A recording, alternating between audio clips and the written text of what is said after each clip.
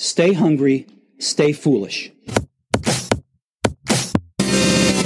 Thank you to our partners over at Zai, a global fintech which is innovating within its area of expertise, building integrated financial services for digital native and non-native businesses. You can check them out at hellozai.com. Whether you're leading an organization through new realities, building or rethinking your career, forging new relationships, seeking peace, or simply not sure what to do next, you'll gain tools and insights for how to think, learn, work, live, and lead better with a Flux mindset.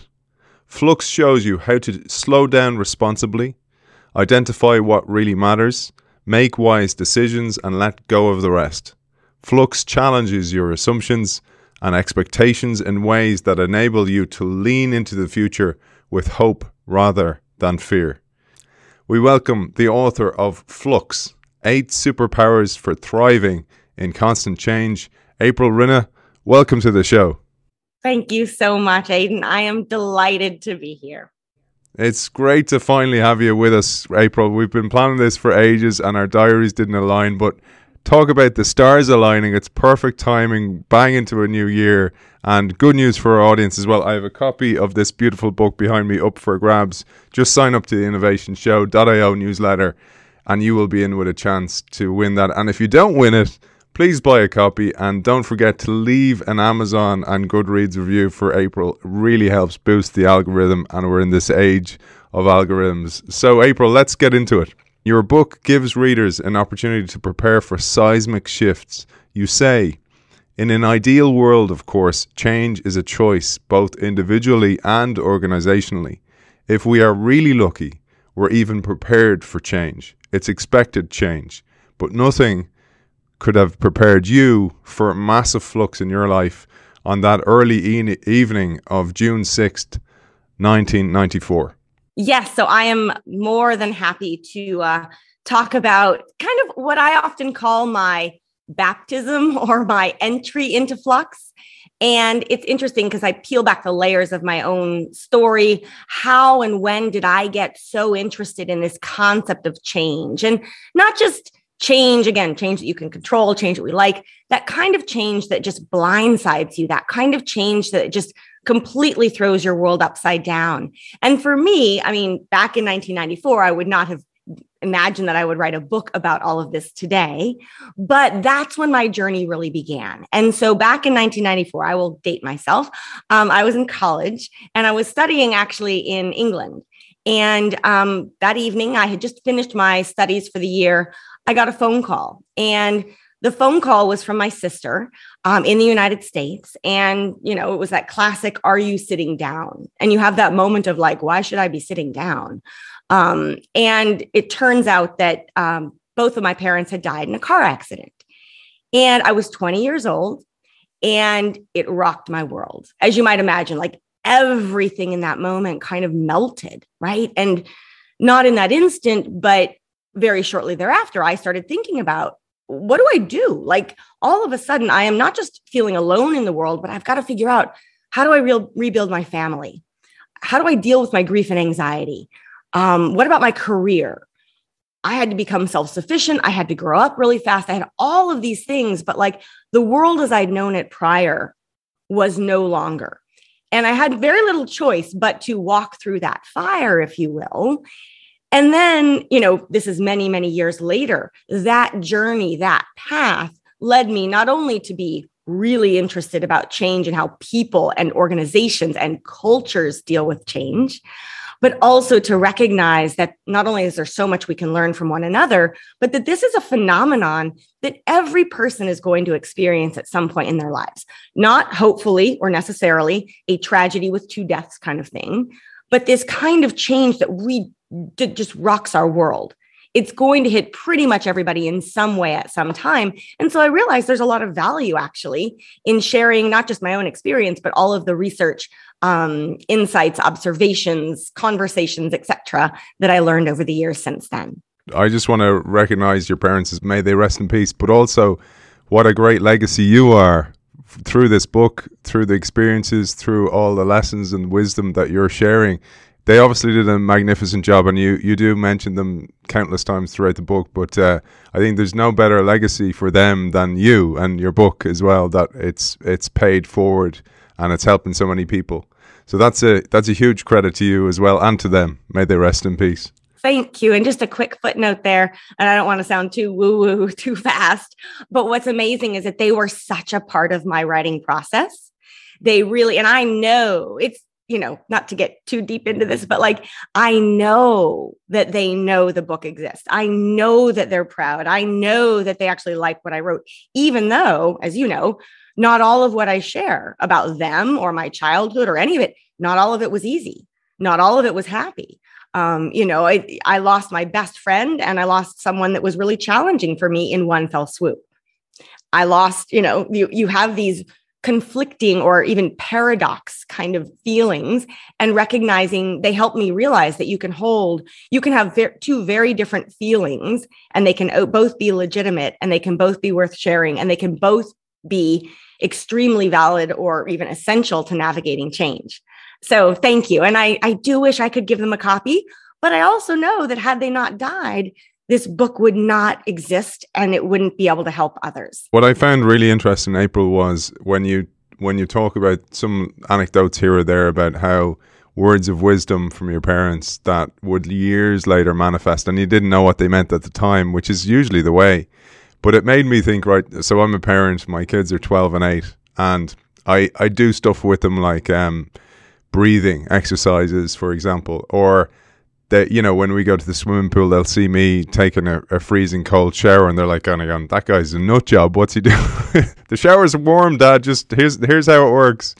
And I wanted to teach them that the way to prepare for stress is actually introduce it on your own terms. So that's the whole idea of the cold shower. I have a cold shower. I expect it. I train myself to expect it. So if I did get thrust into freezing cold water, it wouldn't be such a shock to me. And I felt really that's what your book does. And that's how it's like an echo of the work that your parents did, is they prepared you for a world that they believed in the best way they possibly could. And that's what you're doing with this book. And I thought that's what you're doing. You're helping others go, look, change is inevitable, but you can prepare for it. And that's what this book is about. I love how you say that, Aidan. Thank you. And well done with the showers and your kids. One thing I will mention, and this has been, I don't want to say a total surprise since the book's been out, but it has caught me off guard in terms of just the amount of energy and interest and feedback that I've had. And that is how many parents have come to me and said, so if, listeners have kids of your own, where they're like, how do I get this to my kids? Right? Like these Flux superpowers, this ability, like I get that I need a lot of this as an adult, but I'm reading this book, I'm listening to the audiobook, and I just want to share it with my kids, but they won't necessarily read a book. So stay tuned. There's more on that front, but just the kind of agelessness of it and the way that each person can take it on their own. I will also say that the age of 20 is really an interesting age in which, in my case, I was old enough to be away at university and I knew how to care for myself day to day, but technically I was still a dependent of my parents, right? And at 20, I had worked, I had definitely, as the book tells, like I started my first business when I was 8. Like I was a go-getter, but I really had very little idea of how the world worked or my role in it, really. And so there's this interesting age, and I say 20, give or take, right? There's sort of secondary school, college, but you're swinging within this like, okay, I'm on my own, but I'm still really quite green. How do I find my way forward? And what was fascinating for me was that the experience of my parents' deaths and whatnot, it forced me, in retrospect, I look back and I say I had the equivalent of a midlife crisis when I was 20. Because everything sort of shattered and I had to ask the questions of, if I were to die tomorrow, what does the world need me to do today? Is my life going to be of meaning and purpose and all of that? And those are the questions that many years later, I see people who are going through some kind of crisis asking. And I realized that having to ask those way back when, as hard as it was, actually turned out to be very helpful because it nudged me to make very different decisions about my priorities, about what mattered, about how I live the day to day, but also how I set longer term goals, etc. So I bring that up multiple levels, one being parents, another being, younger people have really 20 somethings have really resonated with the book as well, because they can see themselves in the me that began the book. And that's been really nice, because I don't work in education. I don't work with a lot of young people typically, but it's one of the audiences I'm really keen to serve. When you have these forced tragedies, it forces you towards action. And what I love about what you've done is you've made sense of it. You've written your own script that makes sense. And I think it's so therapeutic, and writing is so therapeutic in that way. And as you say, your parents are in those pages. They were your muse, as well as, as giving you ideas before they passed.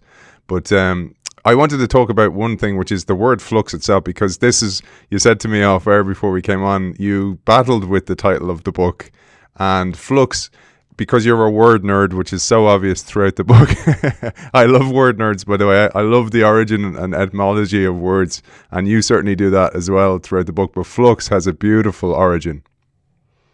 The word flux, and it's quite funny too, we could have a separate conversation on the international sort of alliterations, manifestations, as we're dealing with foreign translations. That's actually quite fun, because flux is this word that most people know, but they're kind of like, what is it exactly? Like, it's fun to say, lots of riffs, right? Like your flexibility and your fluxiness and what the flux. And I mean, we could have, that's quite fun. But going back to just the basics, the word flux is both a noun and a verb. And so as a noun, which is how most people know it, it means continuous change or movement, right? It's just a kind of the flux, being in the flux. It's just stuff is constantly changing. I will also mention that the other best known definition for it today is in metallurgy and jewelry making. And the flux is the binding. It's the chemical binding agent that matches the jewel with the metal. Or if you do stained glass, the piece of glass in the metal casing. And I bring that up just because people say, wait, what about that definition? And it's also really beautiful when you think about nesting something beautiful into something strong. So flux is just the name of that agent. So anyway, continuous change, movement, that's the noun. But flux is also a verb. And to flux means to learn to become fluid. And I love that kind of juxtaposition, that tension of the world is in flux, and that we all need to learn how to flux a little better. Yeah, it's a great word. And I wanted to get some of the context, because these are kind of lenses through which to read the book that are very important before we get into the superpowers. One of the other key concepts is the concept of scripts, writing new scripts, getting rid of old scripts, tearing up the old one that no longer served you. And you say, in many ways, the script cheers you on for achieving goals set by society. By and large, it doesn't ask what you want. It takes care of that for you. Perhaps you've tried to consult your inner voice about this, but your script drowned out that voice. In fact, for this script to work, your inner voice must be silent. I thought we'd say a word on scripts because it's such an important concept for the book. And in a way, the 8 superpowers are the new script. They're the powers through which to write your new script. They're your ink, if you will. So let me back up just briefly and kind of frame this in a 1 degree bigger context, which is the book overall is about humans' relationships to change. So people say, oh, you wrote a book about change or change management. And I'm like, with all due respect, I did not. I wrote a book about our relationships to change and how complicated and messy they can be. And that's a fact of the human condition, right? We tend to love changes we opt into. We tend to really struggle with changes we can't control. A change that's really easy for you might be really hard for me, vice versa. We know that more change is around the corner, yet knowing that often freaks us out. Like, it's complicated. It's messy. Okay. How do we unpack that? Because, this is where, again, just think about the last 2 years, no shortage of examples to point to. but I'm looking at this from a more timeless phenomenon, in that there's more change, more uncertainty ahead. We've really got to wrap our arms and heads and mindsets around what a world in constant, relentless change is going to look like, and how do we relate to it in order to be able to thrive. And so I firmly believe that in order to do that, we need to radically reshape our relationship to change and uncertainty to be fit for this world in flux. So within that, if you go back to like your relationship to change, what changes do you love? What do you hate? We can dig into more of, where we go when we pull on that thread in a little bit. But a lot of our relationship to change comes down to what I call our script. Now, our script is the norms and narratives and stories that we tell and that we've been taught and that we've been socialized within about how the world works and our place in it. It includes the stories we tell about change. So everything from, were you taught to approach change from a place of hope or fear? Were you taught that uncertainty means danger, or is it an adventure for your curiosity, right? But your script also includes things like success is to be found at the top of a corporate ladder. It's also something like don't trust other people. It's also something like more is better, right? All of these things factor into our scripts. And for the most part, we're not aware of it. It's just kind of part of how we grow up. And it's a lot of unconscious stuff that we're told day after day. And that's, again, I should also give the caveat, like you have a script, I have a script, everyone has a script. Everyone's script is different because we have different life experiences. And I'm very cautious and careful to make it clear, one script isn't better than another today, right? It's like everybody is unique. Everybody has great aspects about them and their script and challenges about their script. And that's where we focus most of the book. But the challenge, the mega or meta challenge that we face today is that for every single person, as far as I can tell, and I don't want to generalize too much, but I've been pounding the pavement and researching and talking to people and traveling and observing, and every single person, there's some aspect of their relationship to change that isn't fit for the world we're in today. So what's happening is we've been taught all this stuff, and we're looking at the world and saying, this does not align with the world as I see it, or it doesn't align with the kind of person I want to be in it, right? And so, wow, how do we get to this new script? And the way I like to frame it, as you beautifully put it, is in many ways what I call the old script, your script today, has been written by other people for you. And it's also written primarily for a world that believes that humans can sort of command and predict and control change and the future and what happens, right? And we're trying to get to this new script that you are the author of your own script. And it is a script that is fit for this world in flux, a world that humans don't control and predict. It's not a top-down engineered kind of future. It's a very human future with a lot of opportunity, but one that, again, requires us to make this mindset shift to lean into change, uncertainty, and flux. When you're talking about scripts, I think, it really drives me with the work of the show, for example, is sharing scripts, sharing information for people to decide whether that fits my script or does that help me or give me a mental model. But there's a bigger picture then as well, which is when you have enough humans writing their scripts, you change the script of the planet, and then you create a new collective consciousness and everybody changes together and brings everybody with them. I think that's the other thing, is if you get this kind of raising in consciousness, you help others who maybe don't have the privilege of that, who don't have the skill sets, who have been born into maybe detrimental situations where they just haven't had any education. But by educating everybody else, you can help them, and that's a huge kind of noble cause behind. I feel that behind this type of work is you help, as you say in the book, you help the individual, that helps the organization, but that also helps society on a whole as well. But I wanted to get to one last key point before we get into the superpowers, and this is, I suppose, from a physical or physiological perspective, it's the importance of the sympathetic and the parasympathetic nervous system and understanding them, because they play a huge role when it comes to the superpowers in the background. They're, you know, we're unaware of them a lot, but they're ticking away in the background. So I kind of want to pick up on both of these, because what you said about the societal implications, I can't just let that one go past, because it's also worth noting that even this book, when I think about, I like to say that it was the better part of three years in the act of writing, but more like 3 decades in the act of creation. Many of those years were spent actually working in broadly speaking, global development.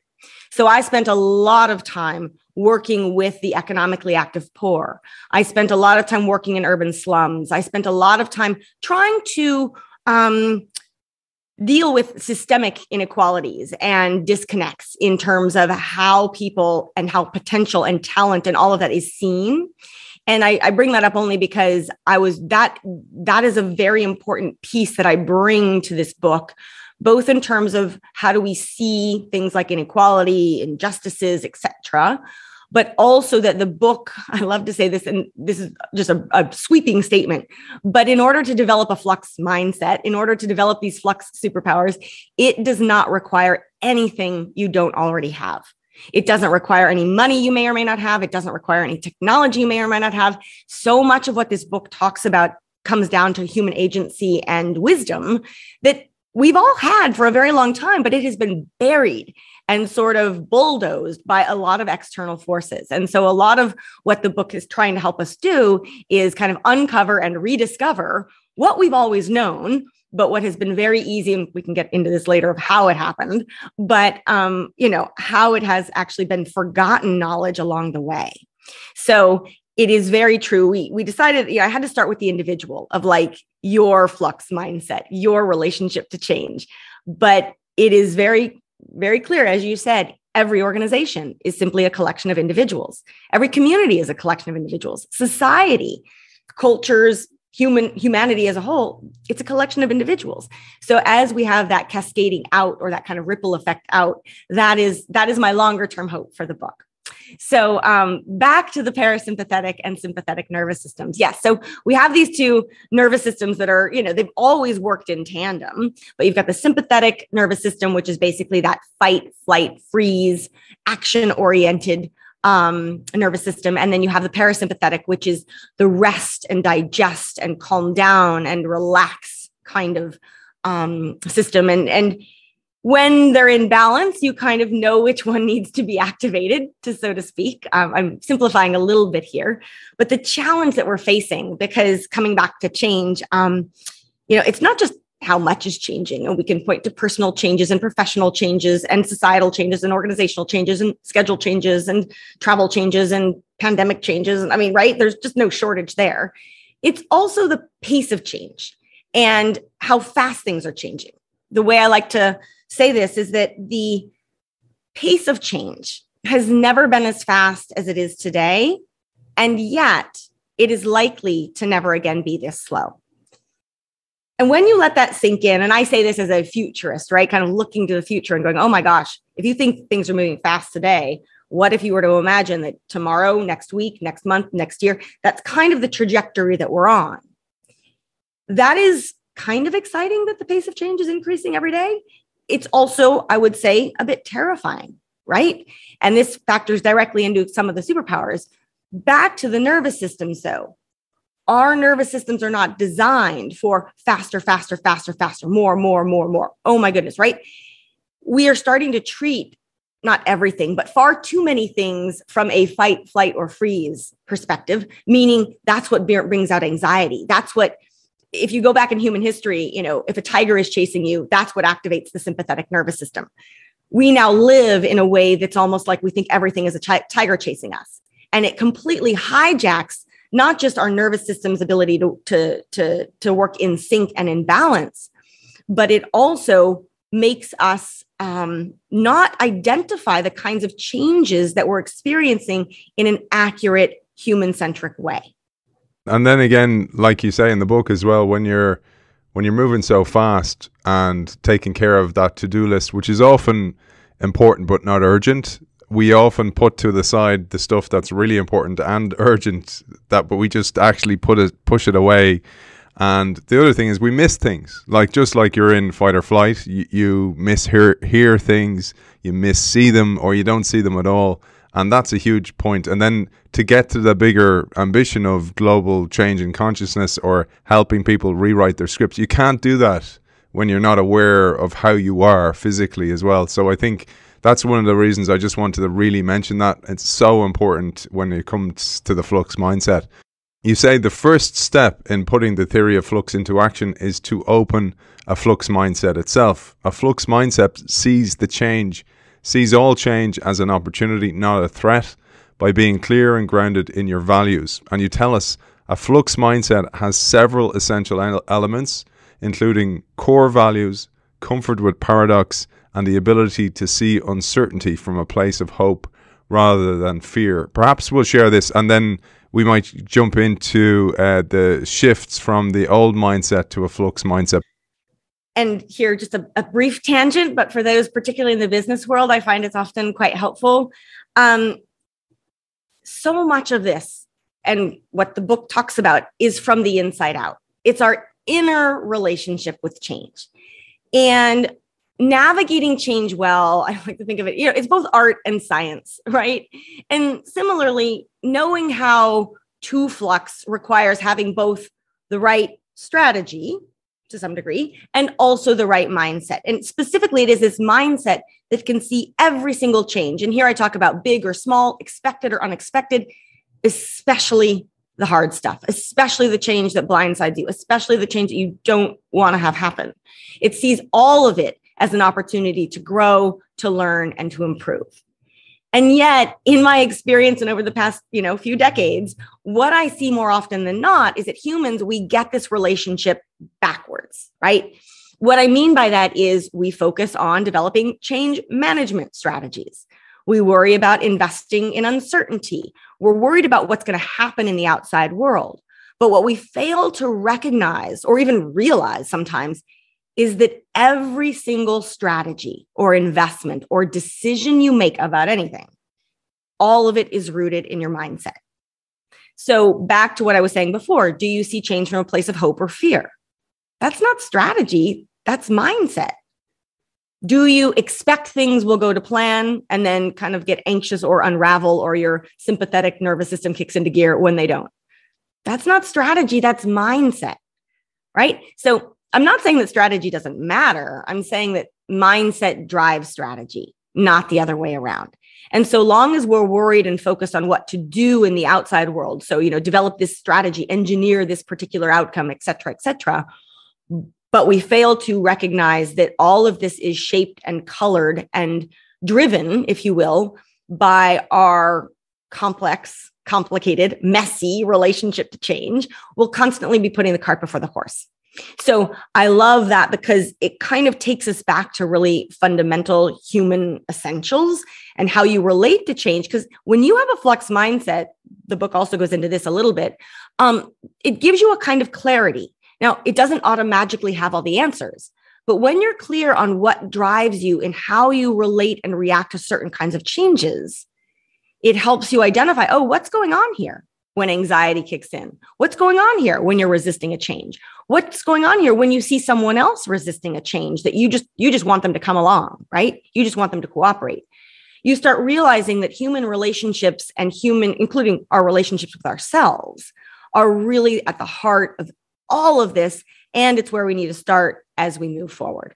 April, I'd love to share the shifts in mindset, because I often think of, you mentioned Heraclitus many times throughout the book, the Greek philosopher who was the ultimate fluxer, if you want to call him that. And one of his great quotes that I love is that no man ever walks in the same river twice, because it's not the same river and he's not the same man. And the concept is that he's constantly in flux, so is the river. So the environment essentially changes, as does the person.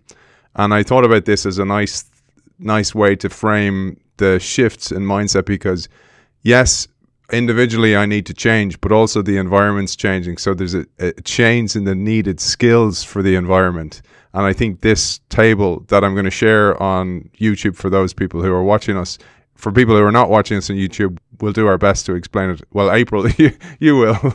I'm sure you're used to it. So maybe we'll open this. I'm going to share it now. It's opening a Flux Mindset. The columns to think about this are, how do you see, for example, your life story? There's a change from an old mindset to a new mindset, which is the Flux Mindset, in how do you see your life story. That's the way each of these are teed up. So over to you, April. I'll get out of the way. And just to be clear, I came up with this framework, diagnostic, this table, really as a kind of, it's guidance. I think of it as scaffolding upon which each person can hang a bunch of different stuff, right? This is not prescriptive of like, you must do X and cannot do Y. It's more like, how do you think about these things? And so is your life story or your script, is it written by other people for you to follow? Or is it written by you? You're the author of your own script as something you wish to become. So are you the author of your own life? Are you writing your own book of life, right? Then we look at things like, how do you see life itself? And again, echoing back a little bit to what we were talking about a few minutes ago, the old mindset or the older script would see life as a kind of ladder to climb. It's linear, success is at the top, and it's kind of lockstep. Everyone's trying to do the same thing. The Flux Mindset would see life very much as a flowing river that, again, is itself changing. And anytime you step into it, you are a different person as well. And that's a beautiful thing because you're a constantly evolving, changing, emerging, growing individual. In a similar light, how do you see your career? So here, again, the old mindset would see it as a path to pursue. You have a career path that is pretty linear. Maybe you think of it as a ladder again to climb, but it is, I'm going to study hard, get good grades, get a job, do said job for a long time, retire. It's very linear. It's very prescriptive.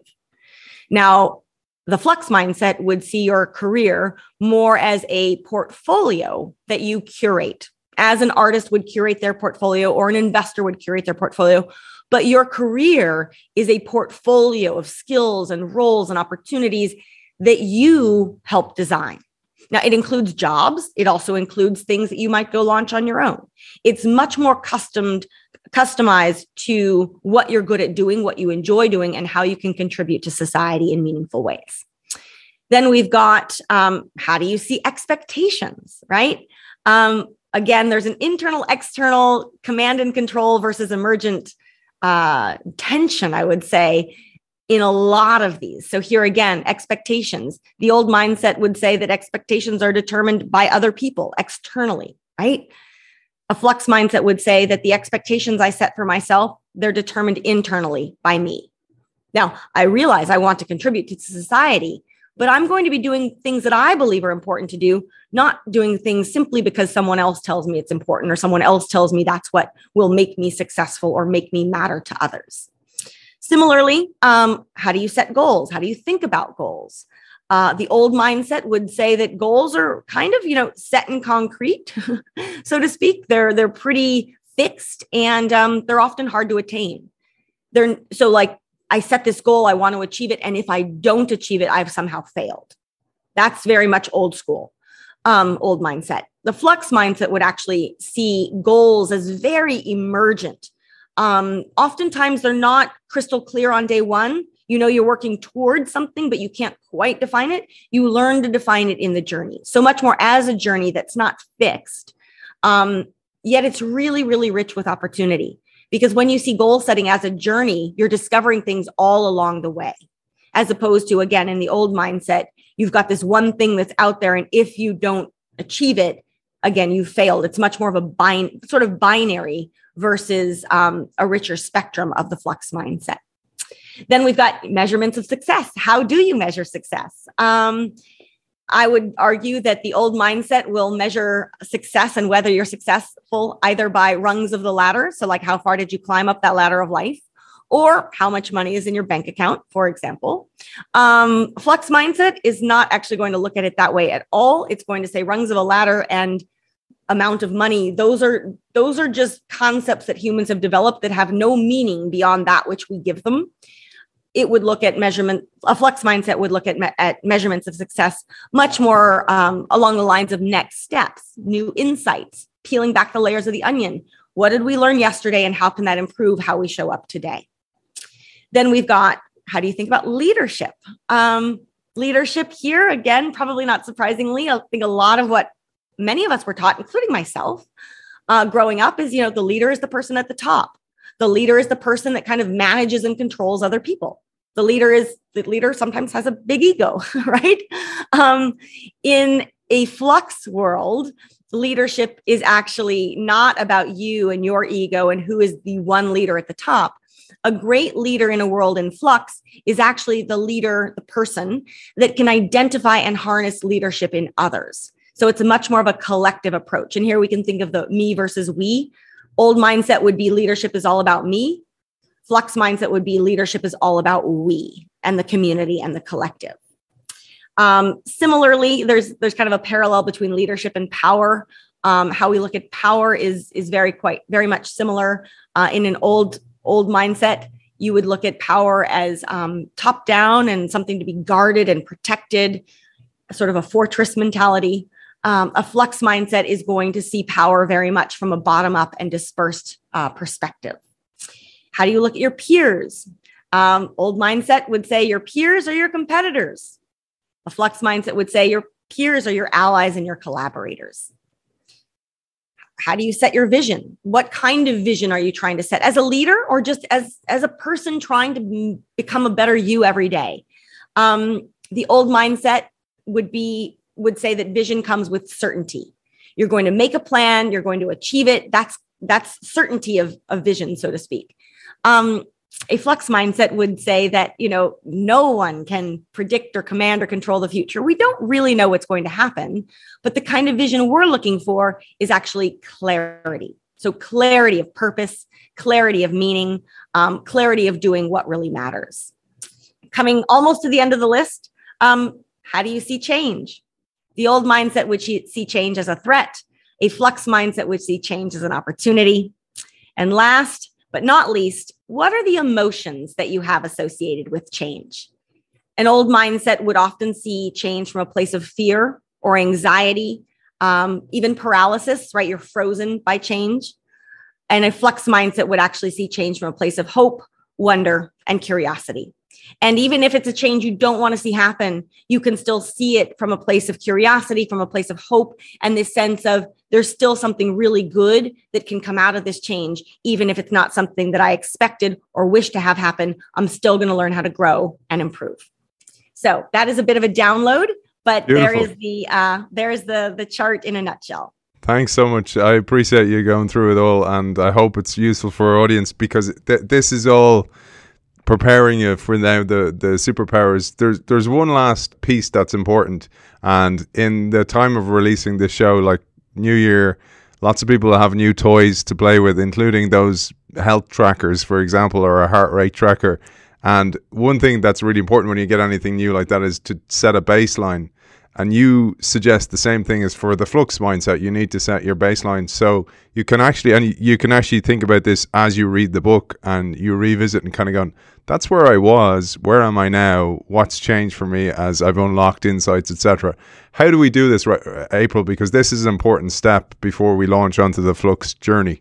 So you bring up two really good points here. One is this whole notion of New Year and just the kind of like, yes, this can be part of your, I'm not a fan of resolutions, but your intentions around the new year. I'm going to improve my relationship to change. And I have this, handy kind of playbook or guidebook or, companion to help me do it. So the flux baseline, and it's interesting. I don't want this to sound like a book pitch per se, but it's like, you kind of do need to read the book because it's detailed there with a series of questions.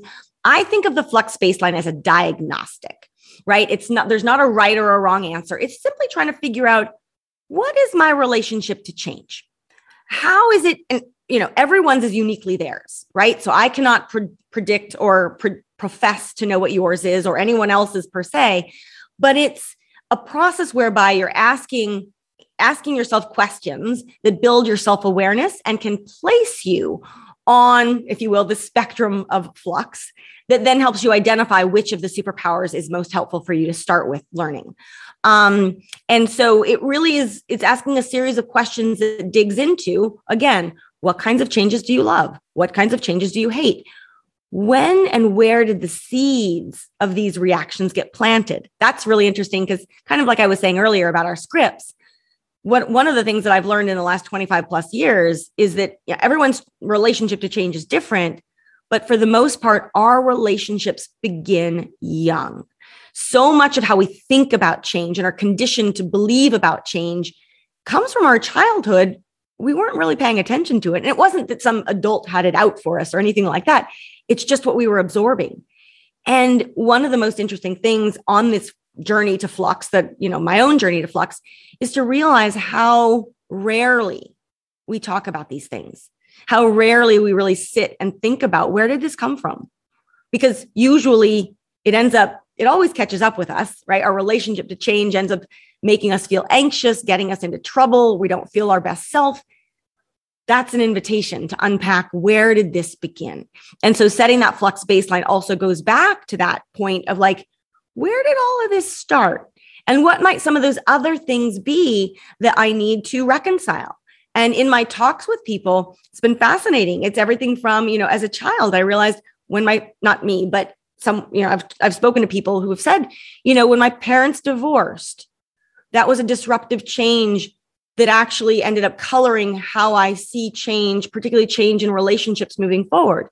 I never resolved that. I had to go back and think about a parent's divorce, or a family that moved from one city or one country to another, a kind of disruptive change that taught them many wonderful things about change. And then there was, that served me well through life. So it's those kinds of things that feed into your flux baseline.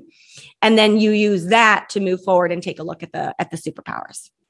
Beautiful. I was a student of, not in person, but wherever I could find his content, Wayne Dyer, who passed away recently, magnificent man.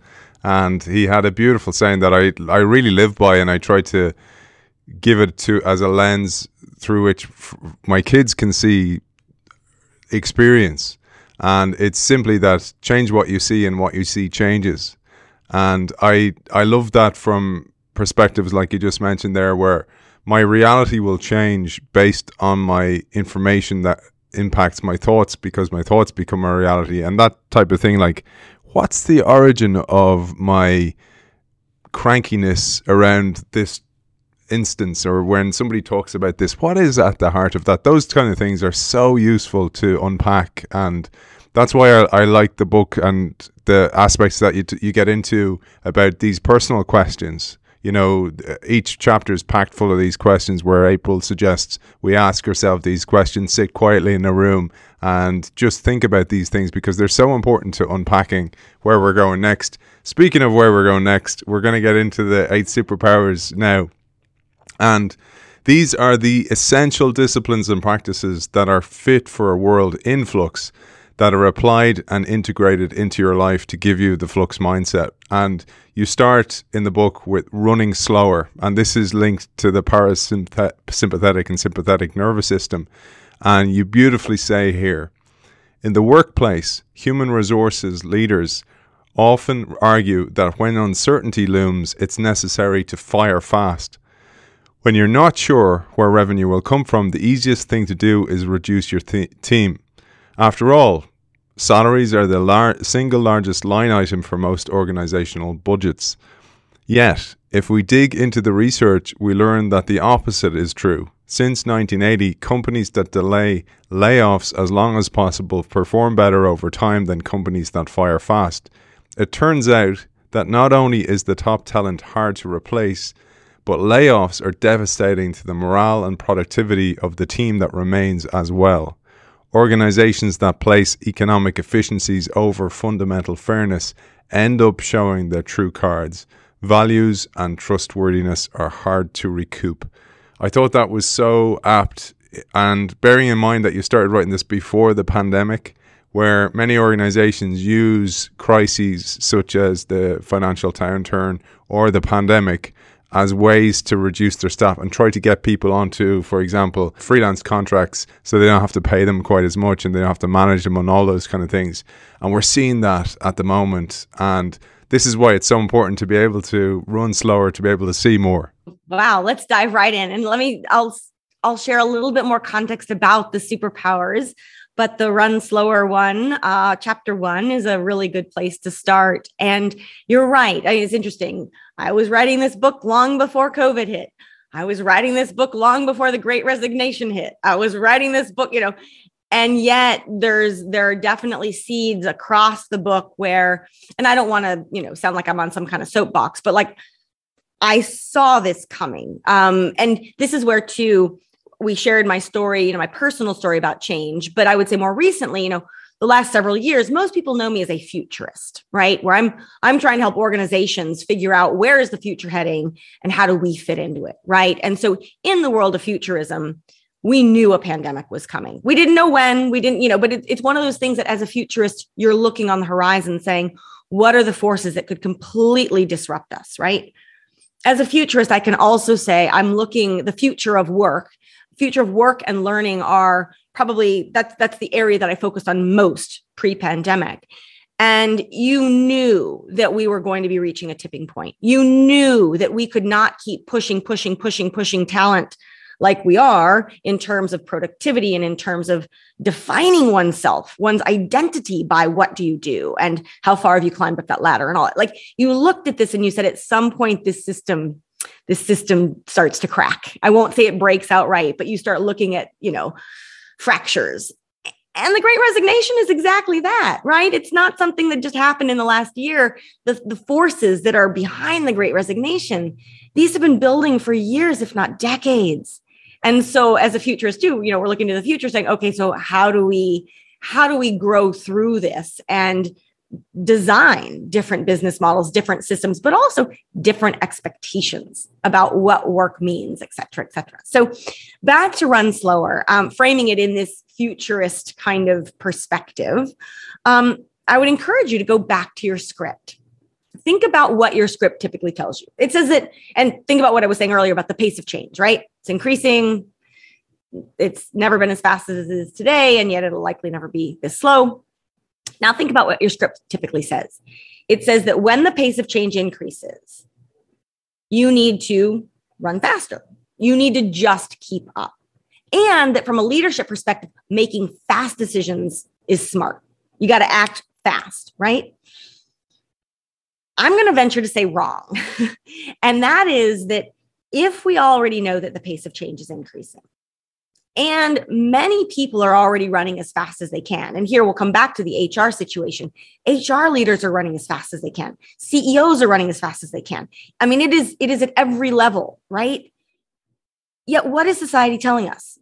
Society is saying that no matter how fast you're running today, no matter how fast you're trying to react, no matter how much you're trying to do, you should expect and you should run even faster tomorrow, faster the day after that, faster next week and next month and next year, and all of this effectively for the rest of your life, right? I'm looking at this as a futurist and as a human being. And I'm like time out, hold on, stop.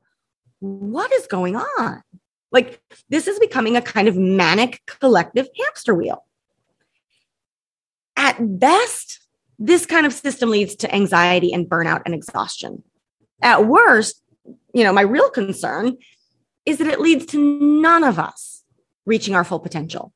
That's not just you, that's every single one of your colleagues. If you're a CEO, every single one of your direct reports, your entire company. It means your friends, your family, your kids, like everyone is in this system, part of this hamster wheel. But now you'll notice I didn't say stop. I didn't say be lazy. I didn't say do nothing. I said run, but run at a pace you can sustain for life. Because again, there are strategic reasons to do this. There are health reasons to do this. But we've become so obsessed, if you will, with running ever faster, ever faster, ever faster. What we're failing to recognize or to see is that when you run ever faster, you actually run right past life. You actually fail to see what really matters, but you fail to appreciate being in the here and now as well. I was thinking about that, you know, the whole thing about running faster and sometimes running, as you say, running past your own life. And I think those moments where there's an inkling deep inside of us where it says, you know, April, it's time for a change here, or Aidan, it's time for a change. We all have them, and we often drown those out, those inner voices.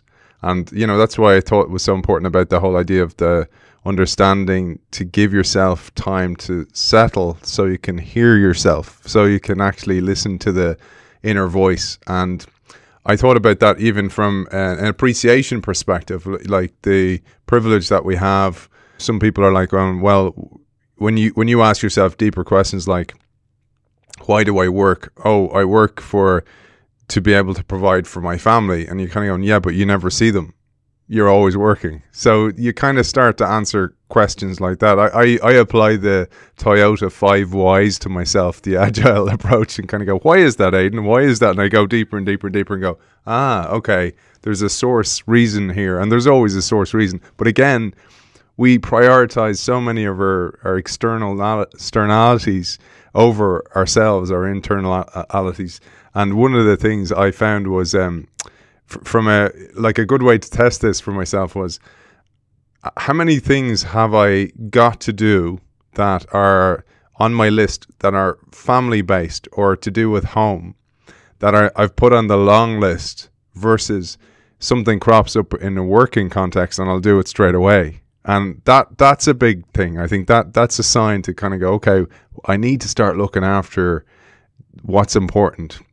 Keep the main thing, as they say. If I can just add a little bit of my own history and context, and this was something I knew I needed to mention at some point, that oftentimes people say to me, they're like, oh, you wrote a book about flux. You must have mastered all 8 superpowers, right? That somehow I've figured it all out. And I'm like, no, I'm just exhibit A, right? I struggle with these things as much as the next person. I've been working on them for a long time, so I'm much better at running slower now than I was, 10, 20 years ago. But for me too, it's been a journey. And I spent most of my life trying to run ever faster, ever faster. And that was both to achieve, that was to be seen, as successful in society's eyes. It got to the point where I sometimes simply ran faster, faster, faster because I didn't know anything else. I didn't know how to slow down. And then I realized, this was many, many years ago, but again, it was on my journey to Flux. I realized that I was sort of stuck on this vehicle that at some point it was going to crash, or I was walking on a tightrope of, just faster, faster, faster. And I realized it wasn't really sustainable. And I realized that it wasn't actually helping me be at my best self.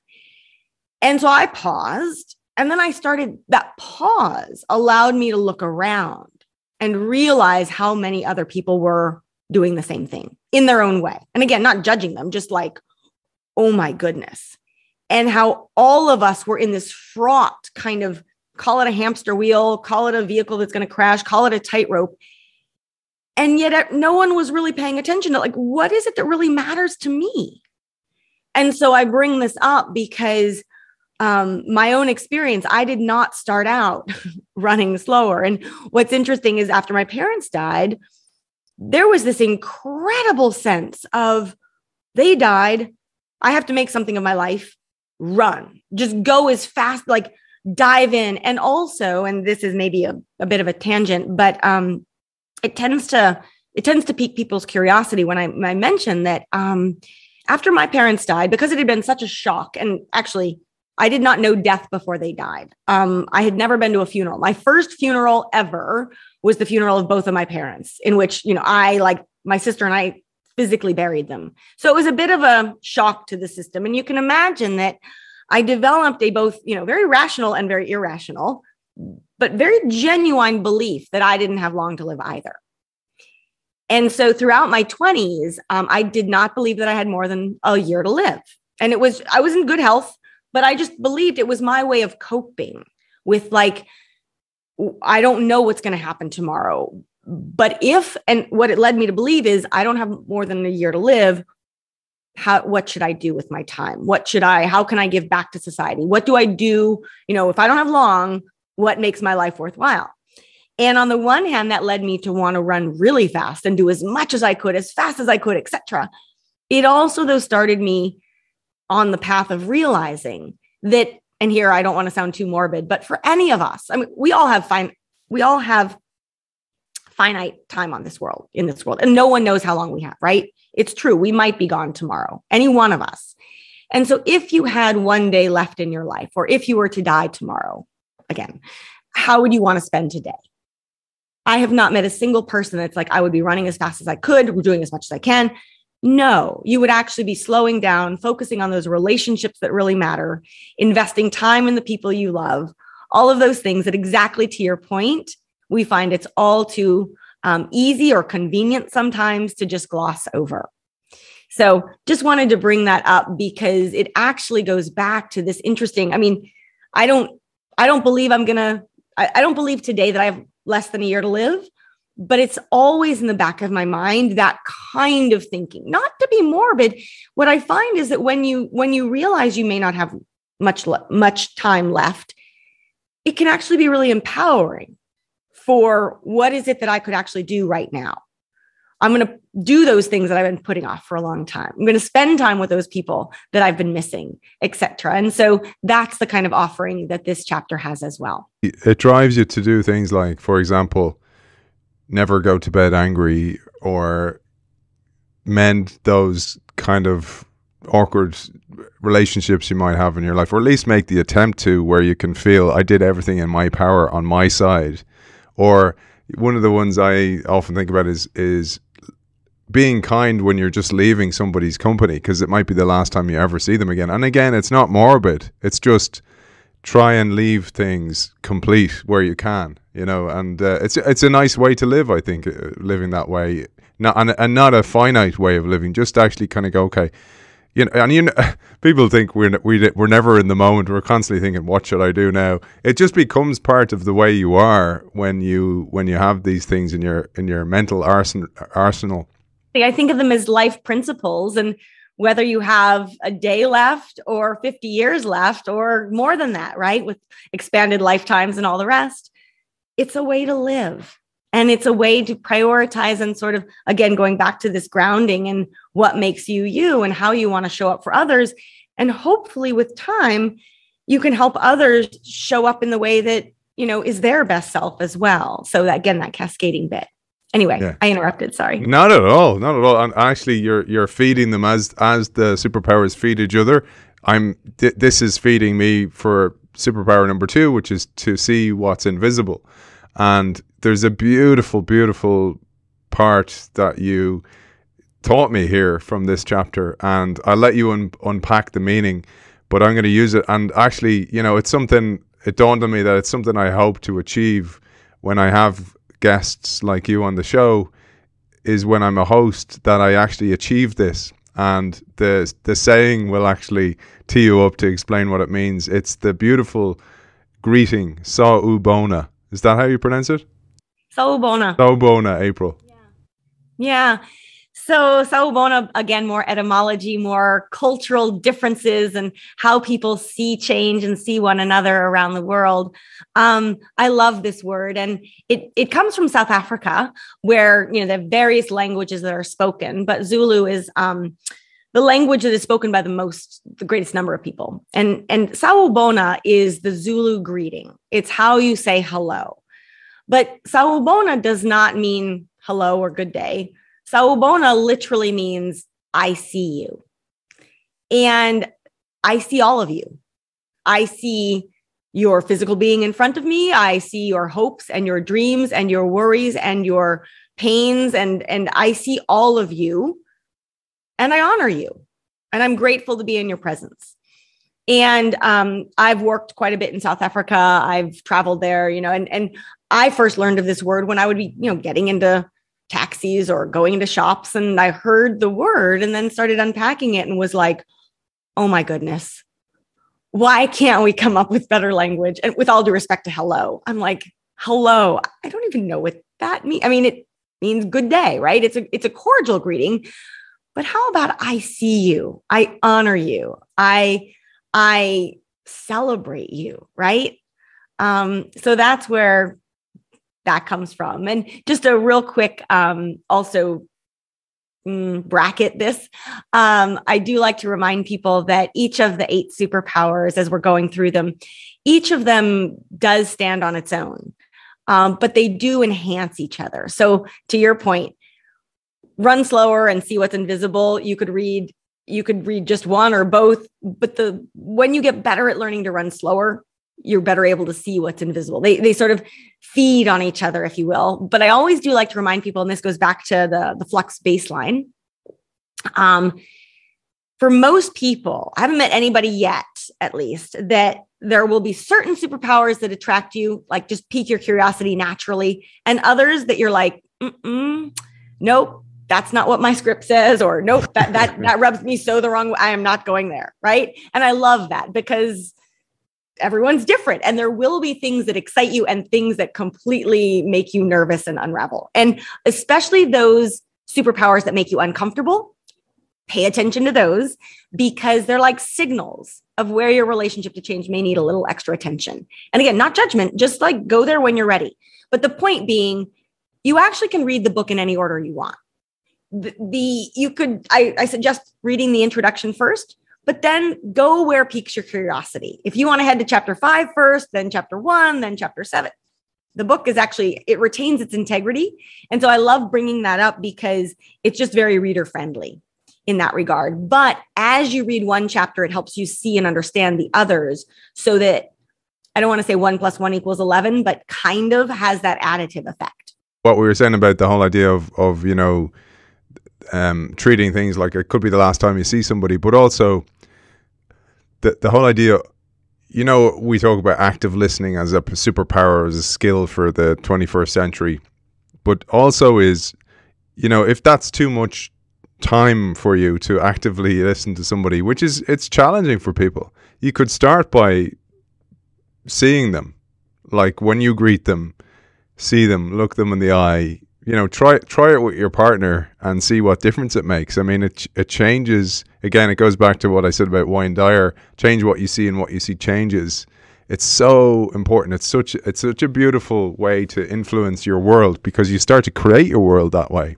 And also just this notion of, back to our scripts, right? Every person on the planet is taught to see some things and not see the rest. We're taught to see, usually, whatever we've determined societally, whatever matters, we see that. We don't see the rest. And this means, this superpower is helping us identify our blind spots, but also identifying new insights, new opportunities, things we'd been missing because we didn't see them. And I know it sounds a little bit vague and even woo-woo, but like nobody on the planet sees the full picture. We see oftentimes the version of the world we want to see. We see the version that serves us. We don't see people, and here, just broadly speaking, issues like homelessness. You pass someone on the street without a home. Do you really see them? If you really saw them, you would try to help them, I think. We don't see people who don't have a lot of, I shouldn't say, it's not just about money, but banks see you based on how much money you have.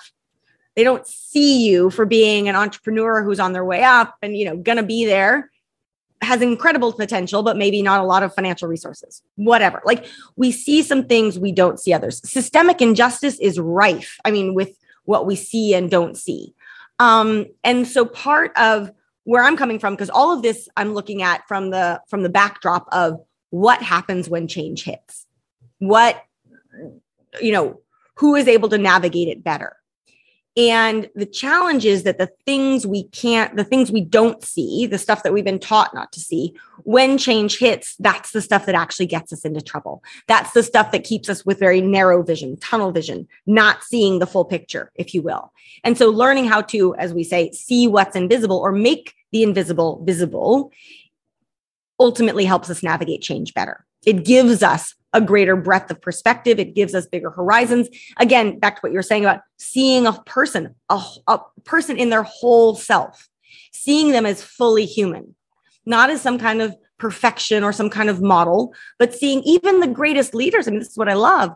The greatest leaders will also be the first ones to tell you about the challenges they've had, the struggles they've faced, the things that they're not, proud of, etc. That's seeing a person in their full humanity.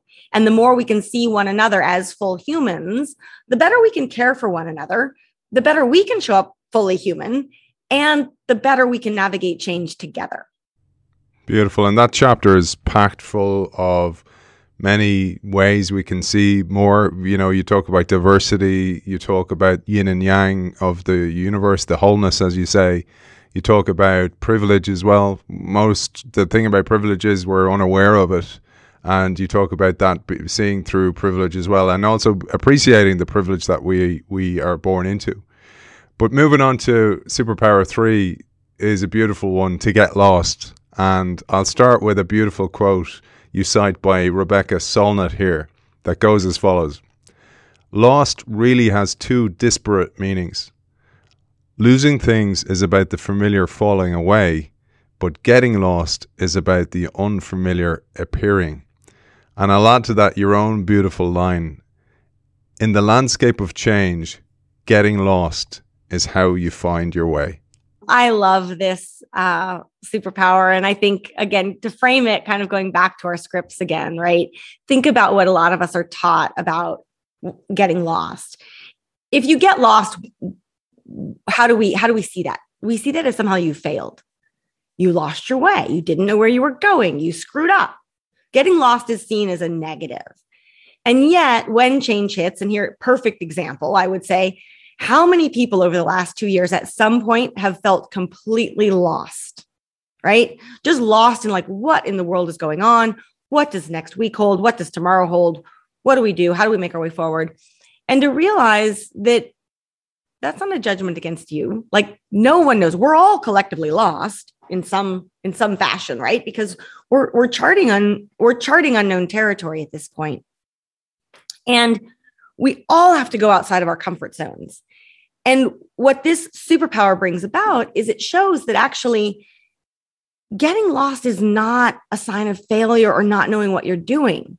Getting lost is a natural part of the human condition. And in a world in flux, there's going to be more of that.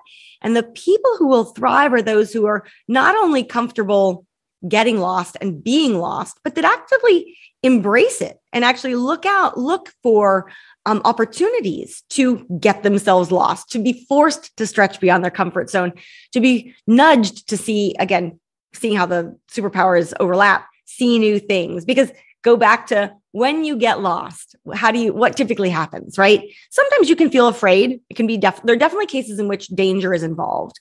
But for a lot of people, in a lot of cases too, think about a trip you take and you get lost, right? You, took the wrong turn. Off we go. We're somewhere we didn't know where we were going to be.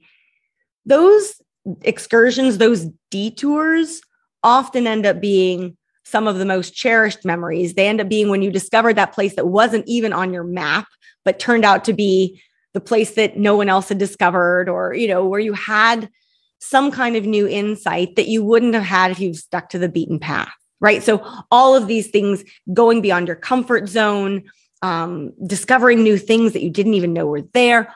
Those sorts of things all feed into this superpower as well. And it very much goes back to my relationship with my dad in particular. He was a cultural geographer. So both of my parents were educators.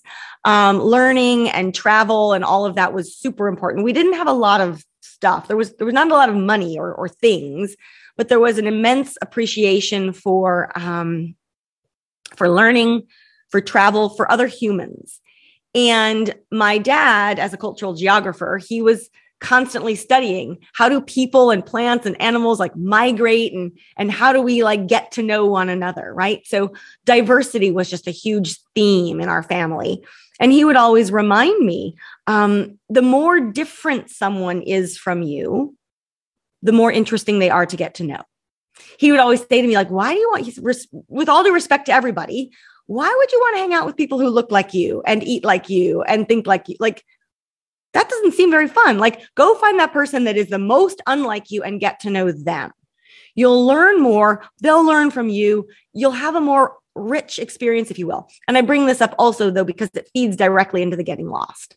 Getting lost almost by default means that you're going to learn something new, encounter someone new, do something new, and that is to be cherished and celebrated, but also that it serves you well more broadly in life. I was thinking when you were saying that about your dad's influence, and I actually had it in my notes here, the influence of your dad later on, because you travel extensively. You did travel extensively, you still do with keynotes, etc., and your consulting work all over the world. But I thought about, I write a weekly article, and one of the reasons I write, April, is to arrange my own thinking and educate myself actually through the writing. And one of the ideas that dawned on me from, and this is probably a couple of years ago I wrote this, was I studied French and German, and in French class in college we had to read a lot of literature and novels and stuff. But one of the classes we talked about the origins of fairy tales, and one of them was Le Petit Chaperon Rouge, the Little Red Riding Hood. And we talked about the multiple versions of that. And, you know, when you're sitting through that in college and you're 20, you're kind of going, what the hell am I learning this for? And then years later, it pays off, which is beautiful. But the way it paid off for me was when I thought about the cultural significance of those fairy tales that were intended to be read to children. That particular story is to warn little girls from not wandering off the beaten path. And I thought about the social programming that comes with that, the social scripting to keep everybody on the well-worn path. Don't go wandering. Wandering equals danger.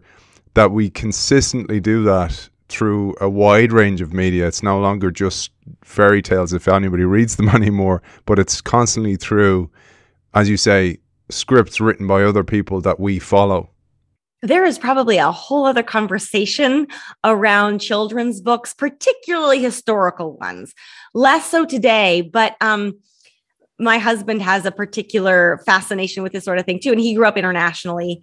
And we have some of these older storybooks too. And I mean, I don't want to dramatize, but like, I look at this storybook and it's, if I were 5, it's petrifying. I mean, it is danger and death and like we're scaring kids into, well, and this feeds into another superpower, but to not trust anybody, to follow that script written by society to a T, cut off your curiosity, cut off your agency, cut off like straight and narrow. Here we go. Right. And I think about this and I'm like, oh, no wonder we're all kind of twisted up like pretzels today, struggling to break free of some of this stuff, because it was ingrained at a time when we did not realize as children what was going on necessarily. And, you know, in fairness, and I always say this about my parents and any parent out there, I think, you know, my parents did the best with what they had.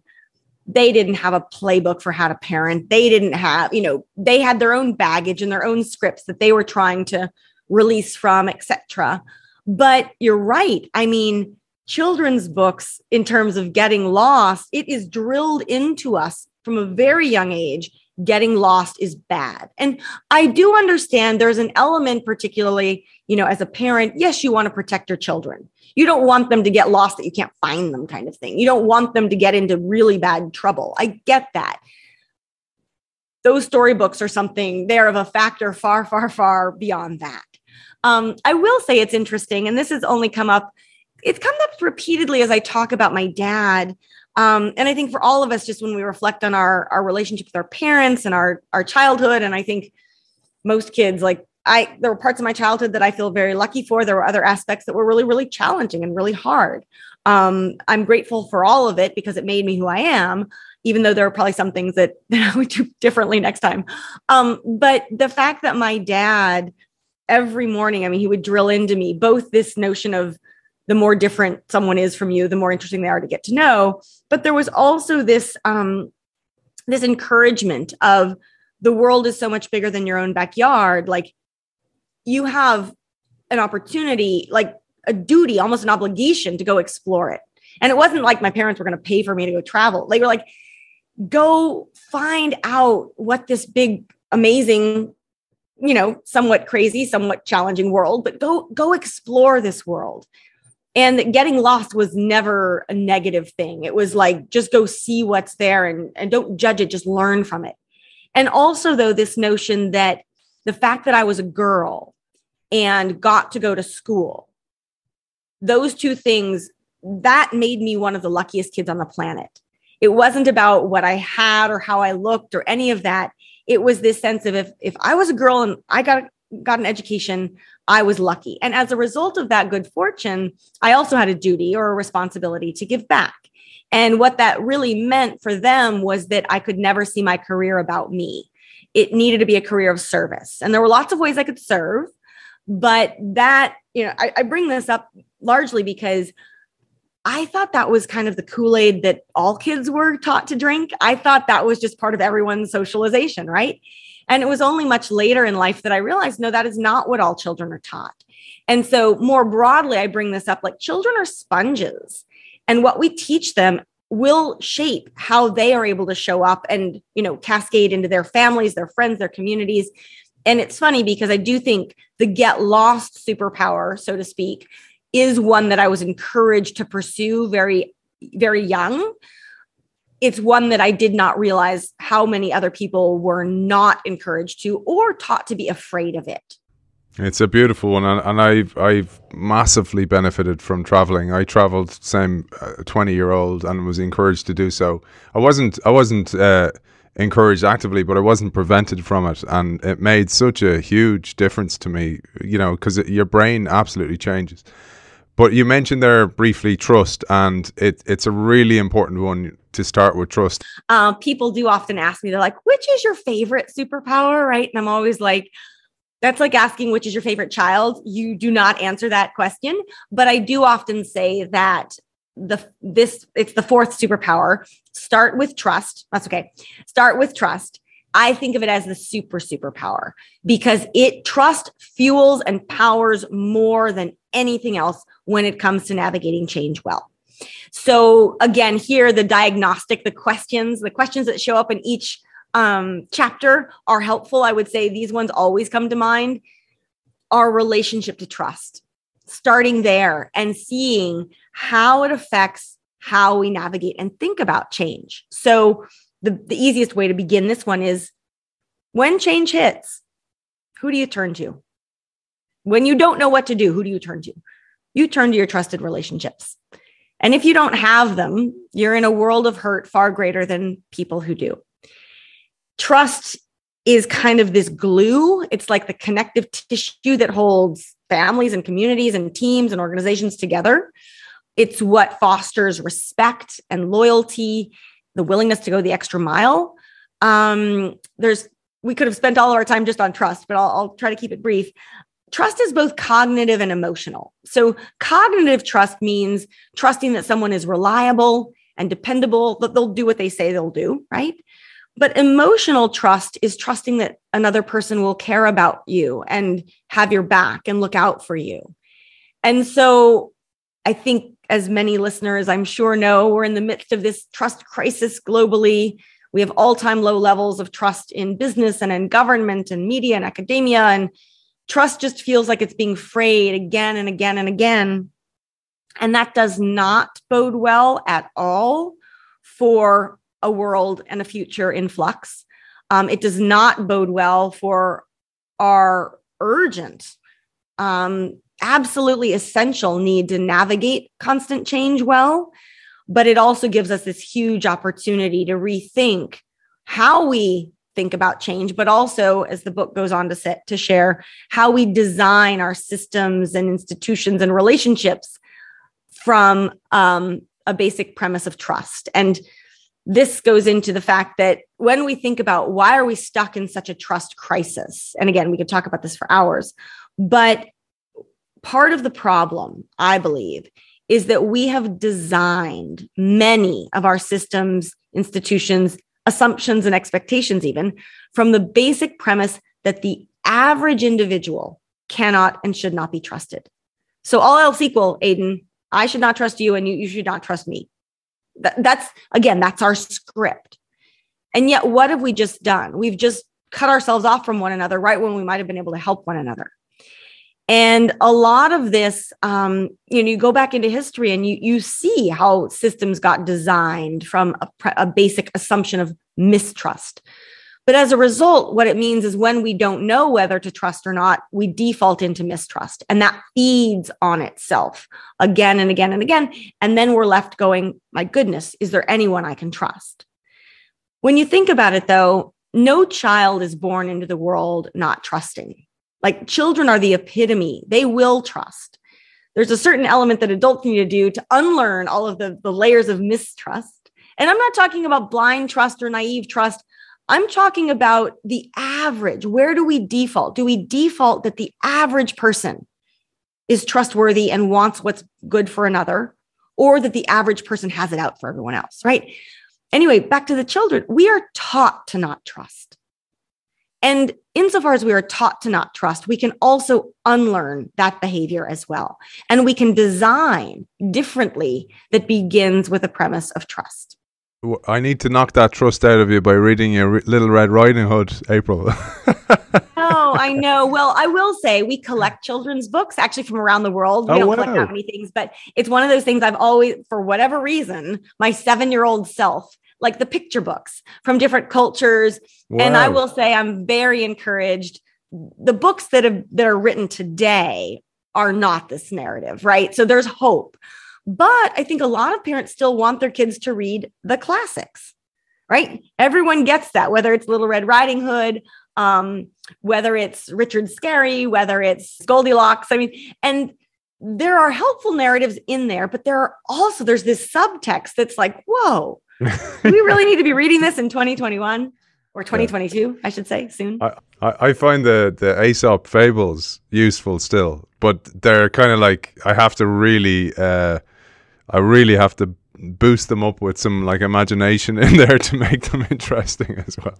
But I'll move on to the next superpower, and actually the next superpower is something that I've experienced myself, an awakening of sorts, is that, and it probably goes back to what you were saying about the shifts from an old mindset to a flux mindset, where you stop, part of you stops caring because you've changed your script of social scripting, where you're no longer measured on what car you drive or what clothes you wear or how much money you have in the bank, or even if you're doing well, you don't need to express that to anyone. You don't need to share that off. And the other question you ask is a much bigger one then, and this one is about knowing what is your enough. And again, I'd love you to share this. The word nerd that you are, the origin of the word enough is beautiful as well.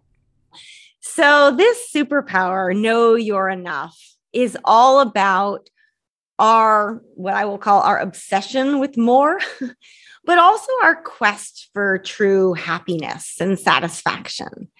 And the punchline, I'll jump to the punchline and I'll come back. The punchline is that when we are always after ever more, and not just more money or more power, but more likes, more love, more clicks, more followers, like more everything, right? When we are always after ever more, we will never find enough. By design, it can't happen. So think about it. I want more and more, fill in the blank with whatever the more is. I want more. And then what happens when you get it? You want more and more. And it's this kind of vicious cycle that's keeping us mostly miserable. And so knowing you're enough, and here people often say, is this a typo? Knowing you're enough, Y-O-U-R, which is your point of sufficiency and balance and satisfaction, it includes knowing that you are enough, just as you are. We'll come back to this in a minute. When you know you're enough, you immediately begin to see abundance. So it's a shift in just, again, how you see. So the word enough, this was fascinating to look at the etymology. The part about the history of this word that I like the most is that for much of human history, and again, you look at ancient Greek, but then you look at like Albanian and Old English and different languages, enough typically related to how much you could carry. So enough was, not too much, not too little, how much you could carry. And it also relates to things like how we thought of the economy and so forth. It was householding. How much you and your family needed was enough. And here's the interesting thing. More than enough was considered excess. It was considered overhang. And even today, I love using the analogy of when you travel and you pack and you have luggage. When you take a trip, how much do you want to have for a really awesome trip?